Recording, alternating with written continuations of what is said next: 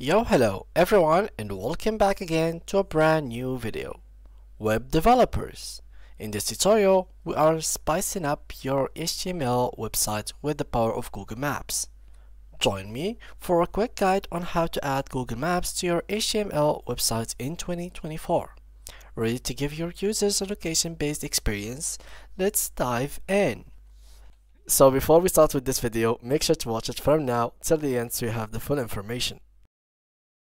So guys, having an HTML code, having a website for example, and you need some time to actually include your map within your HTML website. So let me for example open an HTML code, which is a simple web page that I'm going to show you in this video. So here I'm going to open my Visual Studio Code, and right here I'm going to open a new text file. And basically I'm going to select the language to be basically in HTML. So let's search for HTML, and here we go. So since I'm not good with HTML, I'm going to ask ChatGPT to give me a decent HTML website. So here we go. Let me just ask it real quick. So give me a simple HTML website with a contact form, or contacts us. So here we go. Now we will have that, so we just have to wait a little bit and we will be able to copy this whole page and include it in our basically our HTML code right here.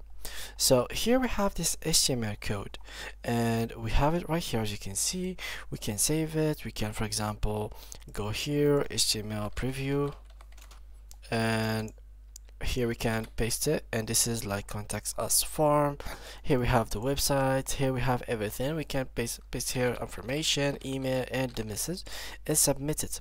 So here for example email hotmail.french, and then we can submit it. And yeah, this is basically like something which is pretty decent. We have a contact us and we have everything, but sometimes we need to include our Google map inside of it, or our location. So in this video we're going to do that very easily. So the first thing guys, if you went to maps.google.com, you will find here your basically your Google map. So let me just make it smaller. Here we go. So let's say for example, let me just zoom out. Okay, that's perfect. Let's say for example that I want to have my location to be right here. So first thing is, once you click on it, so there we go, I have clicked on it, you will find all of these variations of informations. So you can share it, as you can see, you can see the direction, save, nearby, send to phone, and share it. So what you will need to do here is to simply click on share it. Once you click on share it, you will have this option to actually embed map. So you can now with that, so you can copy HTML, and now what you could do is to add it in any section. For example here, I'm not good with it, so let's see if it's gonna work. Let me just go here to ChatGPT, add this code inside of the previous HTML code. So here we go, and now we simply have to wait a little bit and it will include exactly the same frame that I have given to it. So here it is adding it, and now we simply have to copy it, and now let's preview it. As you can see, location, and here it is. So it's pretty easy guys now to add your Google map or address to your website, to your HTML website. So all you need, so let's try to actually analyze what they did.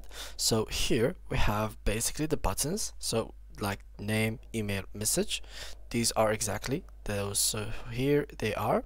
So here it is, name, email, and message. After that we have the submit button, and after that the section has ended. So the first section, which is the contacts us section, has finished and closed. After that you have to open a new section. So when you open the new section, we simply give it a name. So we have created a second header, which is here it is. And basically the next thing which we did is we included the code that we got from Google Maps. So iframe, we just simply clicked here and we added it successfully, and then we closed the section.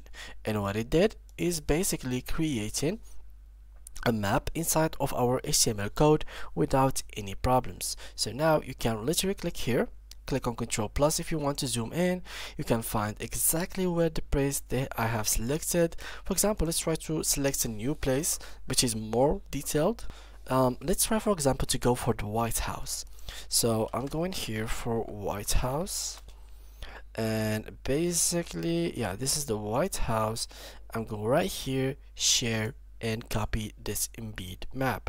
So from here we can see the White House.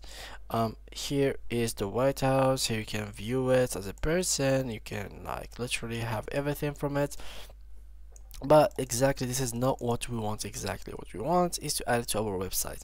So the same thing, come right here, replace the code with the new code, and it should be added right here. So here it is. The White House has been added to our website, and now we can run it, view it, and download it. And they can also work on it, so they can make your HTML more beautiful. So in case your HTML wasn't really that organized, so basically they make it more organized for you if you want to really see the difference. Well, basically this HTML code has been made by ChatGPT, so basically there is not much difference. The only thing, he removed some spaces which was not needed. And yeah, this tool is pretty good. So as you can see, removed some spaces, but in general, adding your Google Map is pretty easy now. So this tool can be used to add your map into your HTML website, to your Wix website, Squarespace website, like any other website. For example, let's go real quick to one of the other websites, for example Wix. You simply have to go to your website and click on edit site, go to your page builder editor or something like that, whatever you call it, and you can design the site right from it. So you simply have to click on add code, which you are going to add by your own hand, and it's going to be basically the HTML code that you have copied from Google Maps. So it's going to be this iframe code. Just paste it right there, and you will have also the Google Map added to your Wix website. For example, it's not only app for Wix, it's also working on any other website that can let you add a code or an embed code. So here we go. Here you simply have to search for code, so it should be here. So add, it should be right here, code, booking, events, embed code, and simply choose HTML code, paste the iframe, and update it, and it should be added. So here it is. This is exactly what we wanted. So yeah guys, that was basically it. Thank you a lot guys for watching, and see you guys in the next tutorial.